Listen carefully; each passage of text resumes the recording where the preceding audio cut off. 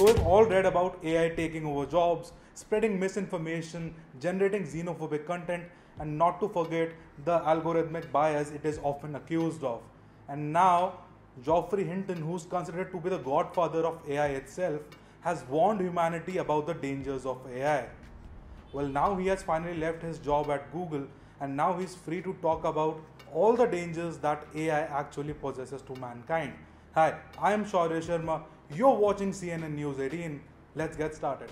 So, in an interview with the New York Times, Geoffrey said that AI doesn't pose much of a problem, at least right now, but as and when the future versions of these generative AI models, including ChatGPT, which is based on GPT-4, come out, that is when things can actually get very interesting, because once these language models learn to generate code on their own and actually implement it and deploy it, well, that's when things can take a sour turn.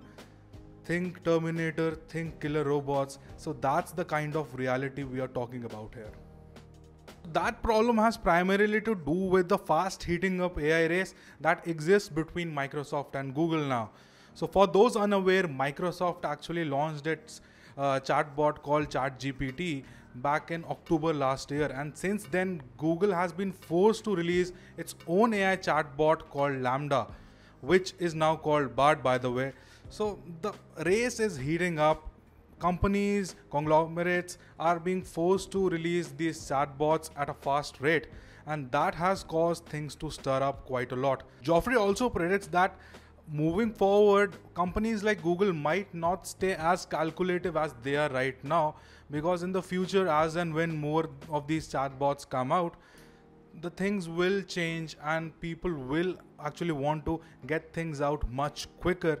So that is when the element of negligence can come in, and that's where these chatbots can actually develop a mind of their own, become sentient, and actually learn to deploy code.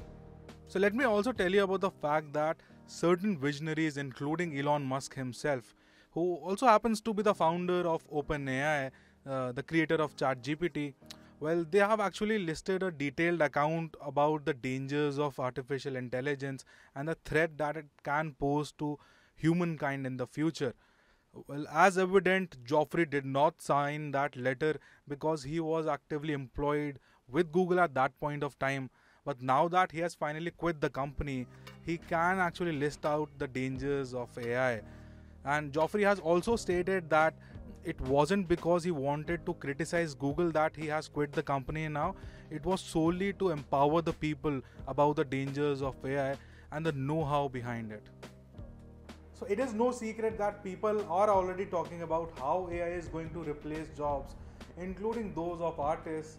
But the real deal is with the pop culture painting a picture of what the potential future with these AI generative models gaining sentience might actually look like.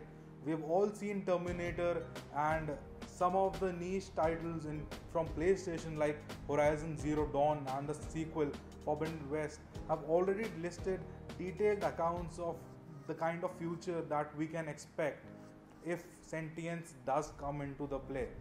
Well, that's a future that I'm not willing to personally live in.